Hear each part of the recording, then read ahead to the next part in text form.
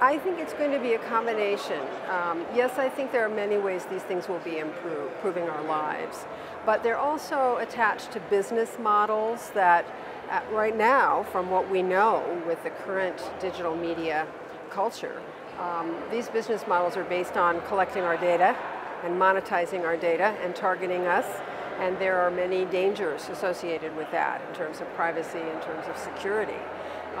So again, I think it's really going to be up to us to ensure that these new tools really serve our needs.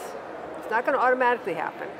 So we need to have conversations. We need to have them in our communities, we need to have them nationally, and we need to have them internationally.